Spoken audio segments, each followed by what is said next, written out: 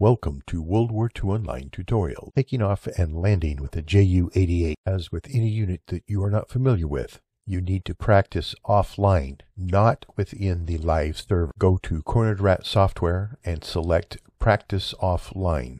The reason why is that all units, whether it be an aircraft, a ship, a person, a machine gun, those units are all created by the factories, tickets, and they apply to a specific amount of supply. Right now, because of the introduction of recent supply had been increased drastically. However, once they have removed that and bring it down to where the standard amount of supply should, there's going to be even less number of units available on the live server because you're going to be dying, crashing, blowing yourself up until you get used to whatever it is that you're using. So consequently, if you're doing this in the live server, people see that, they're going to assume that you are grieving, which means you are going in and destroying stuff on purpose so that it causes a supply issue with other people. So always go into the practice offline server, never into the live server if you're going to practice something. With that having been said, let's grab our JU88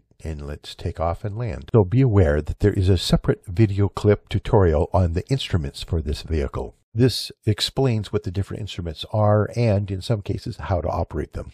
Typically in game, when you spawn in, you're going to be spawning into a hangar. You have to taxi out, go to the far end of the runway, and select an opposite direction to take off in that doesn't have a bunch of trees in your way. In practice offline mode, you spawn into a very large runway, big area. So through the magic of video, I'm going to fly over to one of the airfields here in the practice area and take off out of a hangar so you can see what that's like. Now, the other thing you can do is, rather than go to practice offline, which is within your own PC, is go to an actually supplied training server. And this is a server that's blank. I mean, there's no battles going on or anything, but you can go in and treat it as if it is a real server, supplies and all that kind of stuff. But anything and everything is available to you, in whether you practice offline or in the training server. It doesn't make any difference of rank or subscription or any of that kind of stuff. But you can go into the training server and invite other people and interact with them and train that way. It's you work with one another. So that's one possibility. Or like in this case, I'm actually setting up my own mission, and let me show you how to do that and practice. I enter the training server, hover my cursor over whatever town I would like to try and spawn in from, see what garrisons are available.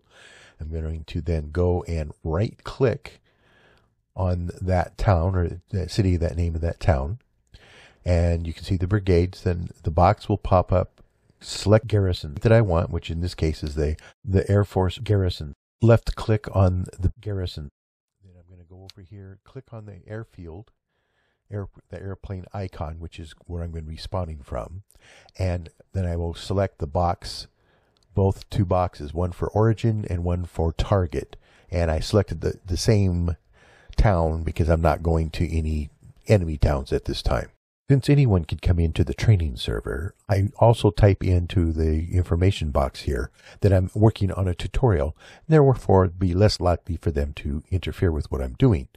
They're perfectly welcome to come in and use my mission, but I just want to let them know what I'm doing. Once I'm satisfied with what I have done, then I go down at the bottom and click to create mission, and then I go and select the unit that I want to use, in this case the JU88. On the right, I select which loadout I want to use, and then I spawn the plane into the area. As you can see, I spawn into the hangar, and I can look around using my track IR, or if you want to look around without having a track IR, you can use your number pad, and in the different numbers correspond to different directions of looking. I'm going to press E to start my engine, and give it the tiniest bit of throttle. Take that plane out of the hangar. I also check the map to see which direction the airfield runs, which is northeast to southwest. And I know that the southwest end of the airfield has less trees, so that's the direction I want to take off from. So I'm going to go to the northeast end of the airfield by hitting my / key to unlock the tail wheel, using Z. And then I'm going to relock the tail wheel by hitting the / key again and releasing the brake. And I'm going to throttle up just a little bit more, get down to this end of the airfield where I want to turn around and aim to go back the other direction. Because the audio of the clip is so loud, I'm adjusted it down so that you can hear my voice above the engine sound. So when I get to an approximate spot of where I want to start my rollout, I will unlock the tail wheel, pull back on the throttle, and then I hit the brake on the opposite side for X to turn to the right, lock the tail wheel again, and get myself lined up, and then prepare to take off. Once I'm lined up with the gap in the trees at the far end of the airfield, I use X and Z, locking both brakes and making sure the tail wheel is locked as well. I then put the flaps on full, which is the delete key. You have insert and delete. Insert operates the flaps up, and then delete puts the flaps down. I'm going to give it full throttle, and then I'm going to hit apostrophe key 2 times to get it up to max RPMs. Then I'm going to hit F8 to get the manifold pressure up to 1.4 manifold pressure. And then I'm going to try and keep the plane pulling gently back on the yoke just a little bit to keep that tail down for a second. And then once the tail lifts, it'll lift on its own. The speed will get up to about 140 kilometers per hour. The plane will start to lift on its own while I've got that little bit of back pressure. I want to make sure I climb very gently because I'm lugging several thousand pounds of bombs with this plane, and I don't want to stall it. So once I get up in the air, I push G to raise the landing gear, and then I also raise the flaps, which would be my insert key. I'm going to try and keep the plane relatively level as long as I'm above the trees, and that way I can get the speed up. The faster the plane goes, the more lift it will generate, and the less I have to trim up. Or if I want,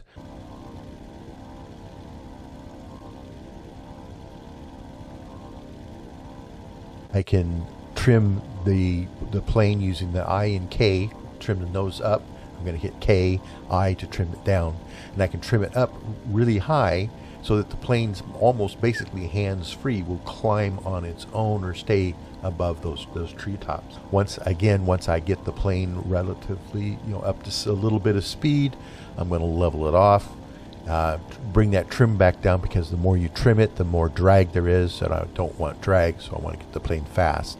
So as I bring the trim down by pressing the I key, I then will also watch that airspeed increase.